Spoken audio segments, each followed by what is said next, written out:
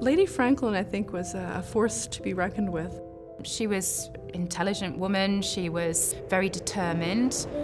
She was one of the first people to have an inkling that maybe things had gone awry.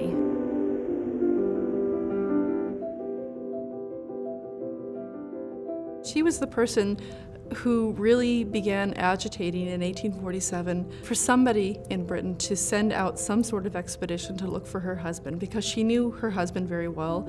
She knew his capabilities, and I think she knew his plans. Jane was the driving force behind the searches to find out what happened to the expedition. Her home was known as the Battery among her friends for the amount of sort of vitriolic letters that she wrote to the Admiralty and public figures like the Tsar of Russia and the President of the United States. And, you know, she was really behind a lot of those early search campaigns.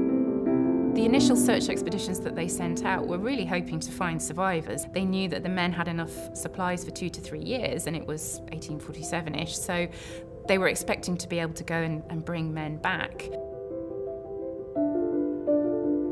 She sent letters out with every search expedition, hoping that she would be able to get these letters to him, that he was still alive. When you read one of the letters that's in the exhibition, it's written 8 years after Franklin died. She doesn't know that because we haven't, at this point, discovered the Victory Point note, but she starts it by saying, "My dearest love."